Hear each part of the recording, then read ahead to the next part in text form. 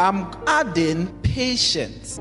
He said, to your faith add virtue, to virtue knowledge, knowledge self-control, to self-control perseverance or patience. So when we say perseverance or patience, the Greek word that was used, it doesn't mean that you are there waiting, but the meaning is that persistent in doing something despite the difficulty or delay in achieving success.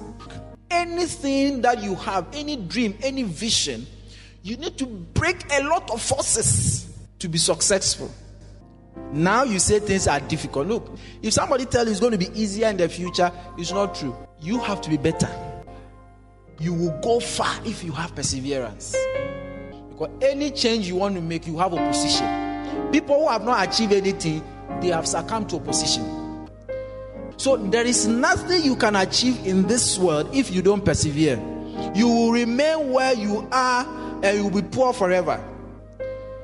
Whatever you are going through, your end will make whatever you've gone through good or bad.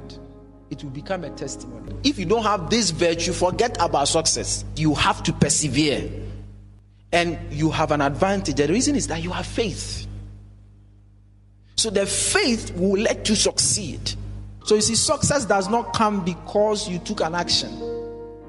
Success comes because you are faithful to an initiative, an action you took.